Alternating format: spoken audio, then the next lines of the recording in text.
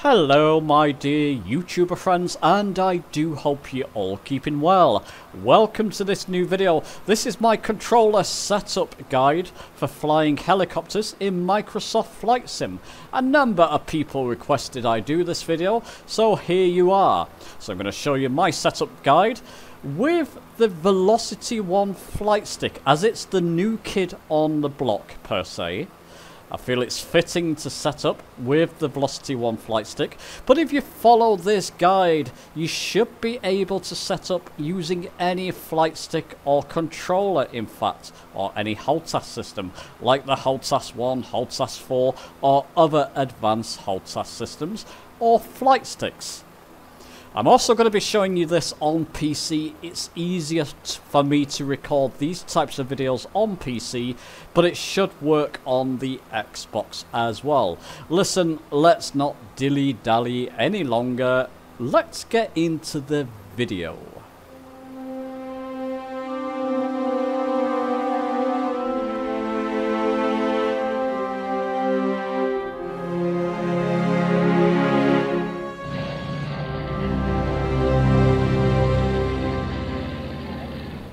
So before I show you my controls, I first want to discuss the bug that came in with Sim Update 11, the 40th anniversary edition of Microsoft Flight Sim. And it was unflyable for me helicopters, and it may be the same for you. Now, I've actually got my default bindings for the Velocity 1 flight stick active, so these are just default. You can actually fly helicopters with these. Let's just get in the cockpit though. I'm just going to use my throttle here. I'll show you a physical demonstration of my controls and how I control them later in this video. A sort of flight test when I've set up all the controls. But with the defaults, yeah, you can fly it. Increasing the throttle will hover you. Moving your stick around will move it in generally the correct directions. We'll just hover a bit more. Now, when I first jumped into the helicopters in Microsoft Flight Sim, my helicopter, I'm going to try and force this. It was rocking side to side, twisting around, wasn't even touching the controls. It was doing something similar to what you're seeing on screen. I'm forcibly doing that just for effect. But it was rocking from side to side, spinning. I thought, watching other videos, I was noticing that I was getting erratic behavior. And what fixed it for me? Let me just steady my chopper here. I went to options. General options. And this is from researching and reading comments on other videos, so it's not my solution. It's just a solution that I came across, and it worked for me. Under general options, in options, general options, go to flight model. And you want to change, if you got it on modern, change it to legacy. And under legacy, put it to realistic. You've got an extra menu here. I think it's typically somewhere like that. But put it to realistic, apply and save. I'm not going to do it because I don't want to jinx myself again. Apply and save that. You may have to restart the flight. And then put it back to modern. And like I said, I'm not going to apply that. But put it back to modern, apply and save. If your helicopter's still not behaving, restart the flight. You don't need to restart the sim. I didn't. But then, after doing that, my choppers, or helicopters, started to behave. And I could go and fly them. Like I said, you can actually fly this with the default bindings for the Velocity 1. It's just not properly set up, and there's other bindings that I want to make my life easier as well. Something else I do recommend on this part, in assistance options, when you're learning to fly, if you're like me, I'm no expert in helicopters, by the way. So when I do go for a fly later, just keep that in mind. I'm quite a novice when it comes to helicopters. In assistant options, so options, assistant options, put your failure and damage, crash damage, disabled. This means if you were to land sharply or heavily, your flight won't end. If you crash, your flight won't end. And it just lets you get used to helicopters. There's another thing here, and the jury's out on this for many people. But under piloting, so let's just close those options again. So assistant options, piloting. At the bottom here, you've got helicopter's assisted tail rotor and assisted cyclic. Have these on. I think they're on by default. People say turn them off. If you do turn them off, you're going to find your helicopter, particularly if you're not used to helicopters, more difficult. It becomes more realistic and it becomes very difficult to control in my experience. Get used to helicopters first, then turn these off, these two options, one by one.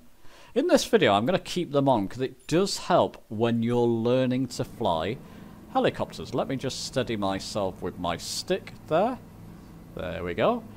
And I can bring her down gently. Let's get more towards... Oh, it doesn't matter. Gently-ish. As you can see, I'm still getting used to them. Okay, let's get on with more settings. So this part of the video will be setting up controls. I'm just going to go to options and control options.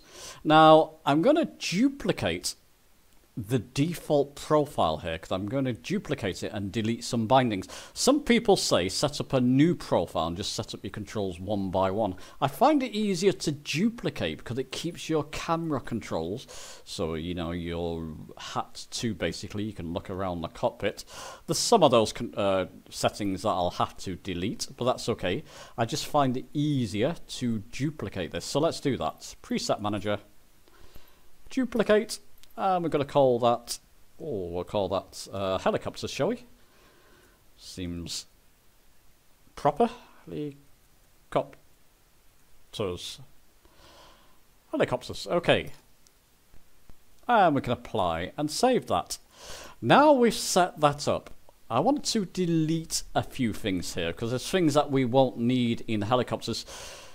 The first things I want to delete are flight control services, any of the axis, so the rudder axis, elevator, ailerons, we're going to be replacing them. So under flight control services, primary flight control services, just click in where you've got like rudder here, what you've got assigned to it, so click in the box and you can clear the current input. I'm sure a lot of you know how to do this, and validate. Close the cockpit camera, close the camera menu hopefully. We'll clear the elevator axis, clear current input, validate, and the cockpit camera is going to open again, never mind. Clear the aileron axis, clear current input, and validate. So, under primary flight control, I've got my primary flight controls axis all deleted now, that's brilliant. Apply and save. Just bear with me for a moment. I'm just going to go to option. I'm going to make my life easier so that cockpit camera, if you open a menu, it seems to open every time you delete something or alter something. So flight control services, control trimming services. I'm going to delete all these trim settings as well. So clear current input, validate. Clear current input, click in it rather, clear current input, validate. And we'll clear the trim wheel setting as well, clear current input and validate. And apply and save. And secondary control services, we don't need flaps in the helicopters. So we can clear all these, clear current input, validate, clear current input and validate, and clear current input. Remember, these are the default settings that we've just duplicated.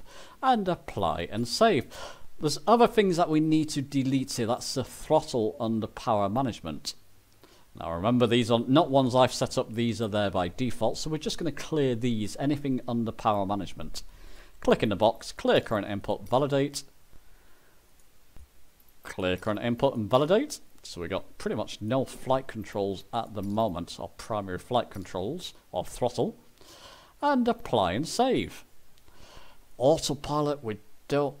Actually, I'll keep autopilot there. Landing gear, we don't need that. We can clear the current input and validate. I won't be using autopilot in this video, but I'll just keep that there. In fact, it's going to... Oh, it doesn't matter if it keeps opening. Brakes, we don't need brakes in a helicopter. We'll clear those. So I'm just clearing things that I know I won't need. But in particular, your flight controls, your primary flight controls, anything under flight control services, and your throttle settings as well. Everything else there, I'm just going to leave. There's like radio settings, which actually I don't need that. Let's just get rid of that. But everything else, it doesn't really matter. Lights is on button 8, but that's okay. I can leave the lights there, and autopilot, I can leave that alone. Okay, and apply and save. So now we have everything deleted. We can start setting up some settings. So now continuing, we have a nice clean tidy profile here with no flight controls. You want to go to your filter and make sure this is on all. And of course this, like always, will show all the possible controls. Let's just open and collapse them. All the possible controls that you can set up under flight control services. Primary flight control services. And the first thing we'll set up is your tail rotor axis. This generally yaws your aircraft around, so it just swings your helicopter around rather, so that you're facing a different direction.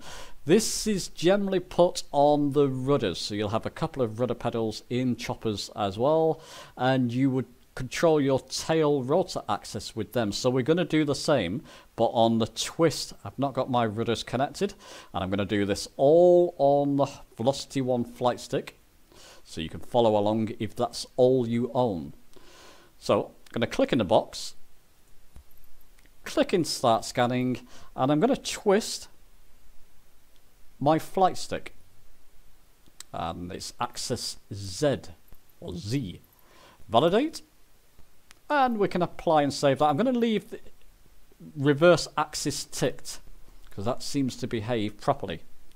Next thing we're going to do, we're going to set our cyclic longitude axis. Set cyclic, it's a mouthful, longitudinal axis. Let's not say that again. And basically that's your pushing your flight stick forward and backwards, so it's controlling, you know, if you, once you hover up in the air, if you push your stick forward, you'll start moving forward. If you pull it back, you'll slow down, essentially. So I'm going to click in the box, click in start scanning. I'm just going to push my flight stick forward, and axis Y, and validate. And the other thing we want to set up in this menu is set your cyclic lateral axis, so it's moving from side to side, the joystick in this case.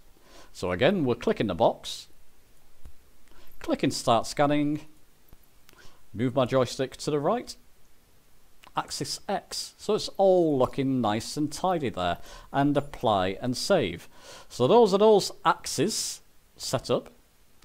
We're going to set up, while we're here, control trimming axis. Let's just go back there so those menus don't keep opening. I'm going to put the filter to, let it load in, filter to all, as we don't have any trim axis set up currently. Control trimming services, control trimming services. And we're looking for increase and decrease rotor longitudinal axis. Trim. So increase rotor longitudinal trim. Now I'm going to use, you would think I use my trim wheel here. I'm not. I find it easier in helicopters to use buttons. So I'm going to use on the left there button A and B. I'm going to use B to increase. So it's this button here where my mouse is, and A to decrease. This will make sense when I show you in flight later. So increase, make sure I've got the right one there. I'm going to click in the box, increase rotor longitudinal trim. Click in the box, click and start scanning, and I'm going to press my B key. Don't worry if it's set to other things, these won't interact or interfere once you're in the cockpit. Click on validate. That's from the default settings at least. If you've set this up any other way, you may have to delete buttons that you've set up. And apply and save. We're looking for this now, but decrease. There you go. Decrease rotor trim there. Click in the box. Click and start scanning. I'm going to press my button A for this. And again, don't worry about these. These won't affect it once. These won't take effect if you're in the cockpit. And validate. And apply and save. I'm going to set up another trim. That's increase and decrease rotor lateral trim. Now, if I can find that, yeah, it's just below basically the longitudinal trim there. You've got lateral trim as well. Now for this, I'm actually going to use my hat 1 left and right. So for increase rotor lateral trim, let's click in the box, click and start scanning. I'm going to move my hat 1 right. Now if you're using like me, you've copied the default profile. I've done this for a reason because you may not have another profile set up.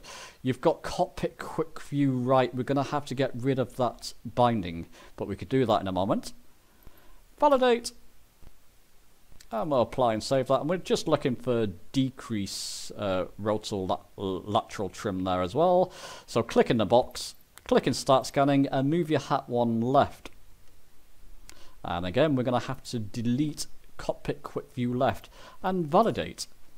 And apply and save. Let's go in search by input. I'll move my hat 1 left, and it will show me all the bindings I've got set up on it. I don't want to have that cockpit quick view left if I'm trimming, if I have to trim. So if your helicopter suddenly goes vertical, or on its side basically, you need to trim to get it back upright. I don't want my cockpit quick view kicking in as well. So just click in the box, like we did before, clear current input, and validate. And apply and save. I'm just going to click in that box again, move my hat 1 right, and do the same with cockpit quick view right. Click in the box, clear current input, validate, and apply and save. So there you go. We got, just bear with me for a moment.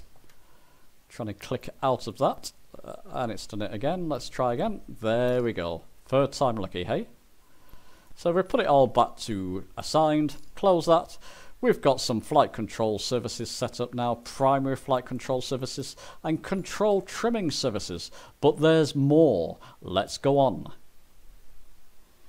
Okay, so onwards and upwards, we need to set up now our collective, and essentially think of it like the throttle for the helicopter. It behaves a little bit differently to a throttle. It helps your helicopter rise and descend.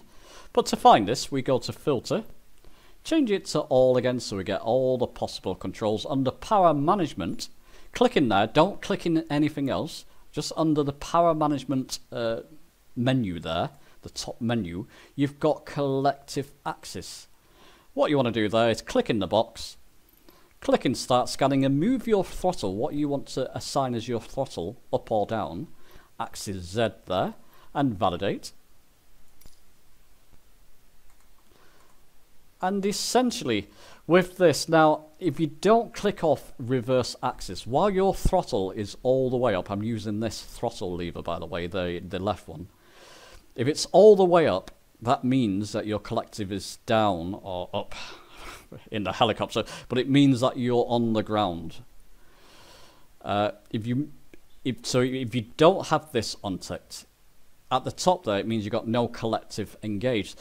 As you pull it towards you, that's when your collective will engage and your helicopter will rise. That's the proper way in helicopters. But for pure muscle memory, to make sure that I don't get confused when I'm flying something else, I'm going to tick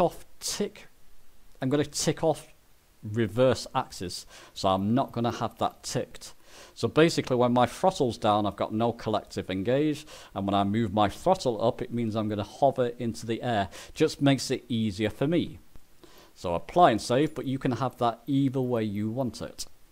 Whilst we're here now, that is pretty much all the controls that I need to set up for helicopters. It's all you need to get up and running with helicopters. So let's put this all to assign now. So the controls we set up are primary flight controls, your trimming services, and your power management, your collective.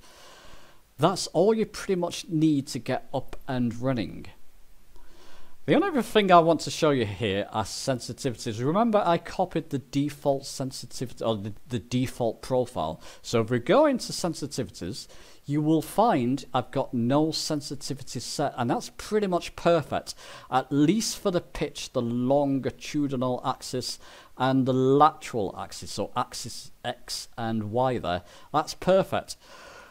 With the rudders, essentially, what's that called now? Tail rotor axis. I do feel it needs a bit of sensitivity turning down on it, otherwise it's too sensitive. So what I'm going to do, I'm going to put that to -9 in both the minus and plus sensitivities. But the rest of them I'm going to leave all as default, all as 0, because you want your flight stick to be sensitive like it would be in a helicopter. So I'm going to press done there, apply and save there, and go back and resume. Get in the cockpit, I'm going to give these a try. So I'm going to show you in a moment physically me moving my controls on my Velocity 1 flight stick. But for now I just want to test all these. So I'm increasing the throttle. That's working fine. Let's increase it a little bit more. The collective, rather, not the throttle. You just have to steady your helicopter when you start rising, because you're getting a lot of wind vortexes. Now I've got somebody else spawned in next to me there. Whoever you are, welcome to the video. If I push my stick forward, it's going to move forward. If I push it back, it's going to move back. If I twist my stick, you should find my helicopter will yaw and turn me around. And there we go, we'll turn all the way around. And let's try. Okay, to give this chap room next to me, I'm going to land over here. I'm going to try a gentle landing. I'm just testing out my controls. And push forward a little bit and bring it down gently this time, hopefully. There is one other thing I want to set up actually whilst we're here. Let's just bring her down. Now, behave yourself. Like I said, you really have to get used to the way the wind carries you, and goodness knows what. Oh, I'm right on the edge. Not brilliant. So do this. What I'm doing here, practice on the little sort of helipads or wherever you are, even on a runway if you prefer. Practice, move your axis forward, backwards, twist if you want to turn. Get used to it. And try and land in certain places. Try and get it spot on if you can. I'm not doing the best job. There we go. That will do. Let's just get outside. Oh, just off the edge there, but it gives him a little bit more room. Something else I want to set up there. I'm too far away from these controls here, from my displays. So what I'm going to do, I'm just going to mouse forward. And I'll do this with you so we can do this step by step. On my keyboard, I'm going to press Control, Alt, and 5 and save that as Quick View 5. Let me go back to my default view. If I press Alt and 5, yep, it's put me back there. I just want it a little bit closer. So Control, Alt, and 5. Let's try that again. Get back to the default view. Alt and 5. Okay, maybe a little bit closer. If I do it there, that should be perfect. Control, Alt, and 5. Alt and 5. There we go. So I get a better view of these controls. Actually, it's a bit too close now. Trial and error, chaps. Control, Alt, and 5. Whatever this lands at, we'll just keep it just for the sake of all our sanities. You know what? I've got a clearer view. I can see what's going on. That will do. What I'm going to do, I'm going to go back to options. Control options. I'm going to put the filter to all once it's loaded in. Filter to all. Under camera. Just click in your camera menu, cockpit camera. I want to load custom cameras 5, which I just set up. I'm going to assign it to my B7 on my Velocity 1 fly stick. It's about here. Click in the box. Click and start scanning. B7. Display navlog. Remember, these are the default settings, so I'm going to validate that. Apply and save. Collapse all there. Open collapse, go back to assigned. I'm just going to click in search by input, press my B7 again because I don't want my navlog to show when I press that button. Click in the box there next to display navlog. Clear current input, validate, go through this a little bit quick with you, and apply and save and go back. So I've just got load custom camera in there. So if I'm moving around, and I'm in my default view, moving around, looking around, I want to get closer to my instruments. There you go, that works. Okay, so with all those settings set up, let me give you a physical demonstration. I'll set the camera up so you get a view of my Velocity 1 flight stick, and let's go for a quick fly around. Okay, so in the Bell 407 familiar location, it should be London City Airport. Let me just hit record on the camera. So there you go, familiar sight. You can see my Velocity 1 flight stick and you can see me controlling this, hopefully properly. Click my B7 here. That's the view I set up before, the custom camera view. That's fantastic. I can still look around with my hat switch brilliantly. Okay, so what I'm going to... Oh, I have my throttle up. So that's down. There's no collective engaged. I'm going to... I hope you can see that. I can do it with this hand so you can see. I'm going to increase that throttle slowly. Get it to about 40% on the readout there. And essentially what I want to happen, I want to lift off the ground. A little bit more there. As that's happening, I'm just going to control... A little bit more.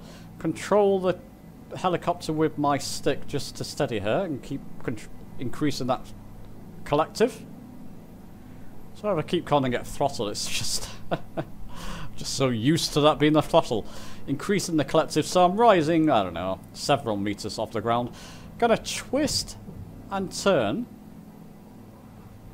my flight stick there, just so I'm facing in the direction of London City.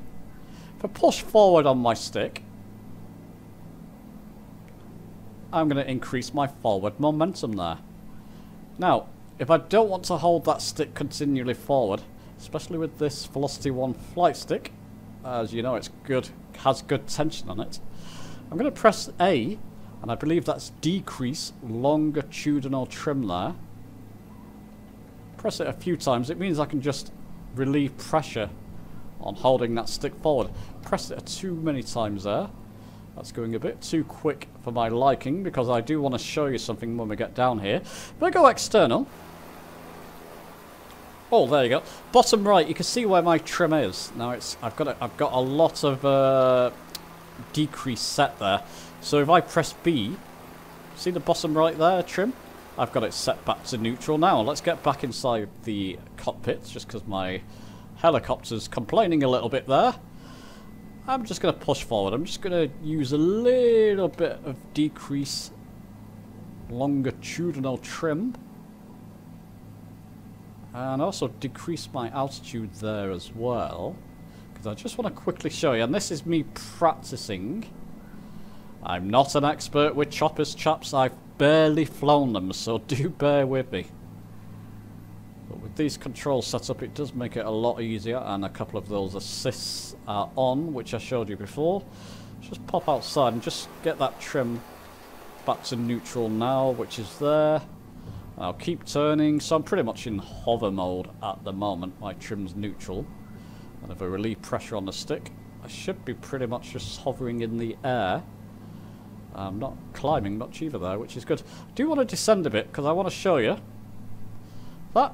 Oh, actually, no, I don't want to change my view because it's going to give me some forward momentum. So I don't want to move my stick forward. I don't want to move forward anymore. I'll just descend in altitude and see if I can do this. So yeah, just practice, and this is me practicing as well. I need a lot more practice in these choppers. There we go. Increase my throttle. Hope you can see that my hand's not too much in the way. Oh, increase it more. I'm going to land on the river here otherwise. Increase, increase, increase. Oh, am I just going to get away with that? I am.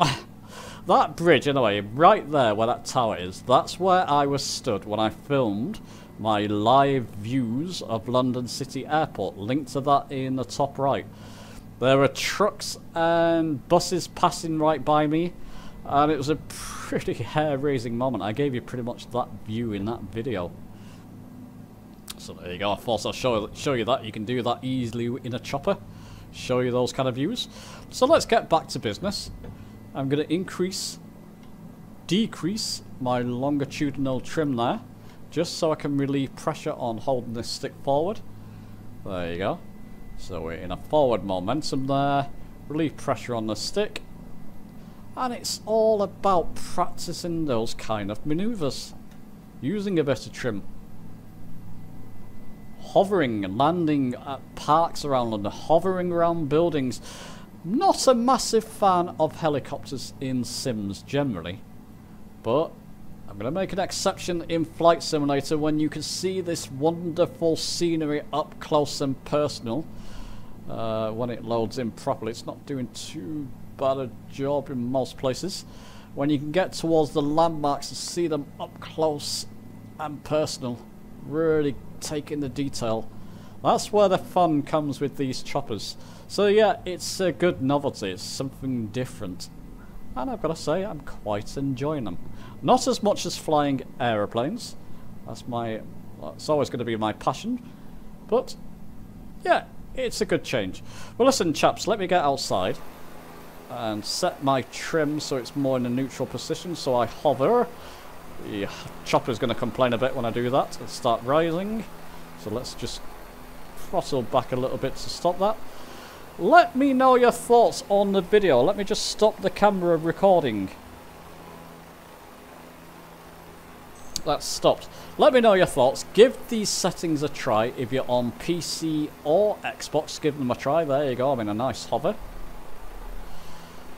Let me know your thoughts. Give it a like if you've enjoyed the video and it's been helpful to you. Subscribe for more Flight Simulator videos on their way. And I'll see you soon.